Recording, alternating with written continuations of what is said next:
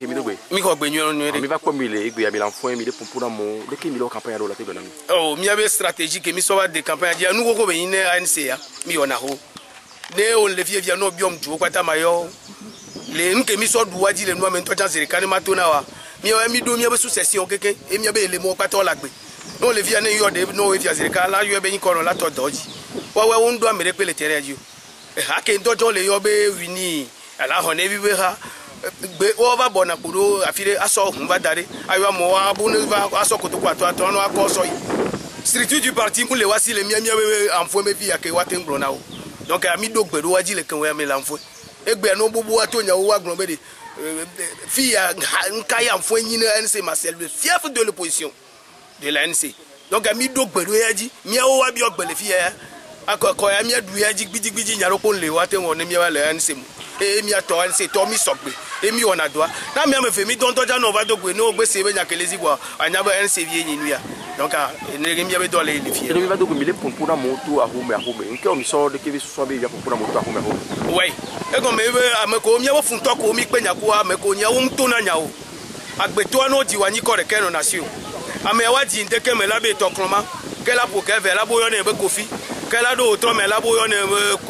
kudunya amo ano plamo no america do yiko na no kwepo anyama mo ajera toy donc an ke ntimi va so stratégie porte à porte ya do mi kwebo on le tonya o emi ato mi do aho me la modi emi ato ogbo mi aso ogbo mi ano ogbo mi afofo ogbo mi ano bi ogbo mi le denu ame no bere ame o le dache le kenu ya le do ya ntimi so stratégie ya so le weru donc awa o matin we on do on fodo ngaga mo le no o zo to kusu ya gbe ya wale do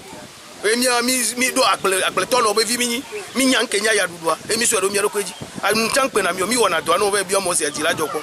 ni mi do go mo nya ke mi le go na so akode da be nya onti mi le go na mo be akokela de vie ya anfoin to la no edo kwesinu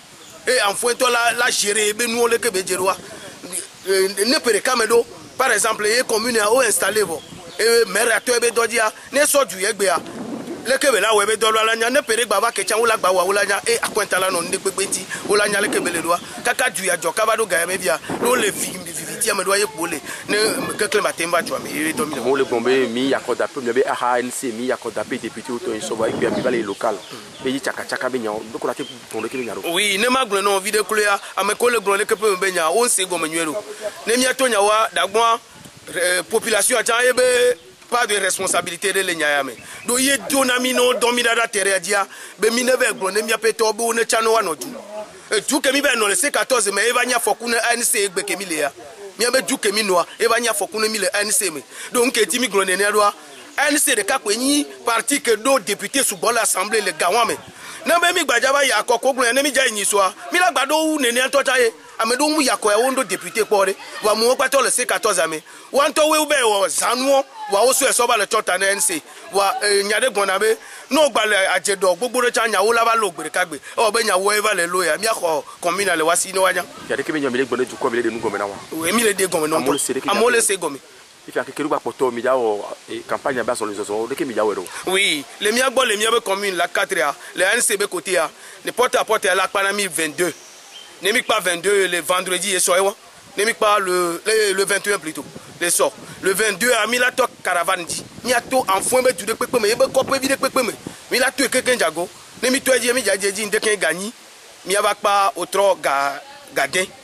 Et nenuke kosira gbe a. Leke mi mana mi ave juodo mi a to juo me ya to en popo na mo le du topo. De kare kala gbado de no gomo no sibe. Le mi va to a ho me gbaba de gomo na wo nene. Et mi la va pa oui très bien que vivons ni gwa gbele mi abe enfoin be centre ville ba kudo meeting grand de kako na mi ona be mega meeting e mi jaba wole funu e no do nyare la gbon do ra ameko telikpo wa role si ke o le gbon le be yare na kola gbon ne ameko nya koda to le enfoin be do be awo de ko mbe mayo enfoin juwa be ne ba no ngbo domene ha kenyi fele be ha ANC be ha ba no ngbo domene ne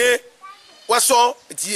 power kenso do alomene ne wa pole ke mi la klo anfo anoda sibele ke mi le gun gogo ne wa po nke la tento so medalu wa le do ape no le ke o kho mi ne mi mpu agboro pepe ka o nya mi la hore pe me po ne mi gbe ipo o kho na nya yo be yo ba me ko le gun nya ne yo wa o le blo yo le mi le denu agbon me do na yo e george na yo wa mi le do ape na mo e le do ape ne habi o pata le ko so e wa do ko jiro le we a in lo no fa be no mi le do ba pe na wo lo avec Agbéssi ANAKE mi da pe no lo nya ja mi da pe no bonne chance mami merci